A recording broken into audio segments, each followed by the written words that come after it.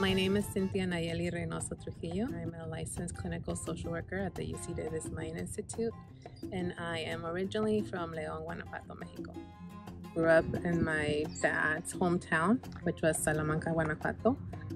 So when we were in Mexico and my dad was in the United States, my mom has always been very hardworking, responsible, independent. Got creative and she put together her like a poultry stand. She had a puesto on the side of the house, and she would sell raw chicken cut to order. And she had a friend that would also sell aguas frescas. Well, I also wanted to sell something. I wanted my own stand.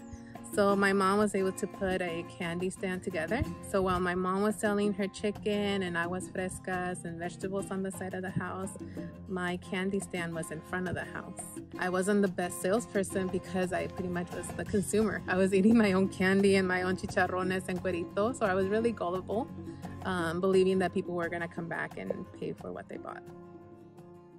My dad had immigrated to the United States in order to provide a better life for us.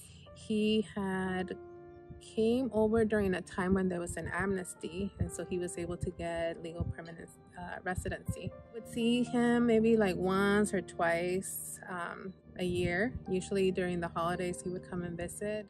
He came to the United States when I was 5 years old.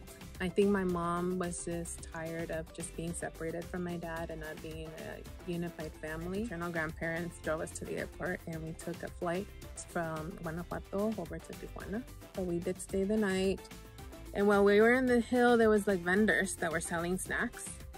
And so like papitas, like chips and like candy. And my mom bought me a Maruchan instant noodle soup. So I guess you could say that was my first American food, you know, with the limon and the salsa, the hot sauce.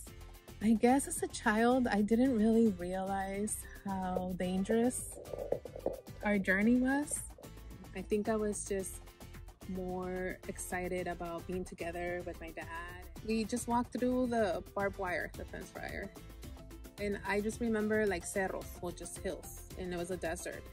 But we were pretty much like walking and running up and down the hills at different cerros. I believe I twisted an ankle because my foot got stuck in one of the roots that was coming out of this shrub, and I twisted it. I don't know how far we walked, but I just remember that we made it.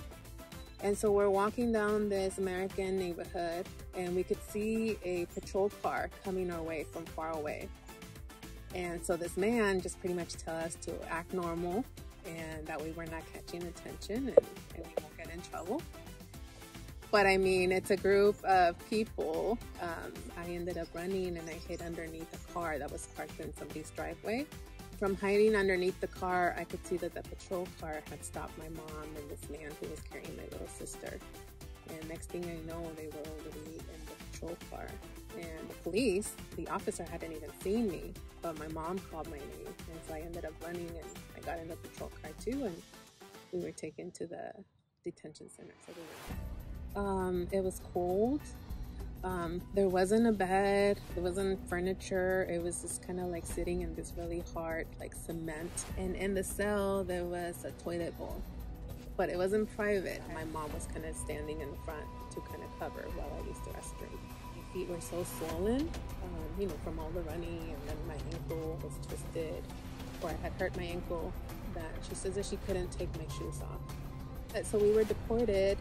We might have probably just rested for like a day. And we went back and tried again. The second time, we were actually crossing through freeways. The cars were going really fast. They would be honking at us. And it was just scary that we were going to get run over. And I do remember that I could see a lot of shining lights from far away. And I would point and I would ask my mom, like, ¿qué es eso? You know, like, what are those lights over there? And she said it was Disneyland.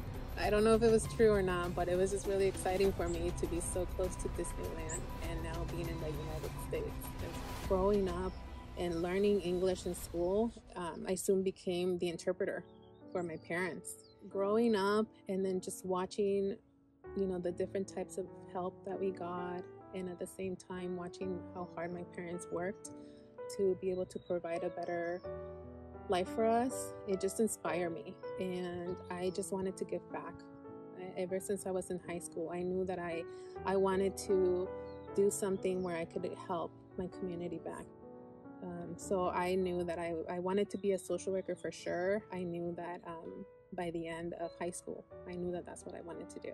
I've been very lucky, very fortunate to be able to work as a social worker in different settings. So right now at the UC Davis Mind Institute, I'm heavily involved in our Spanish clinic, Developmental Behavioral Pediatrics Clinic in Spanish. It's called Crece.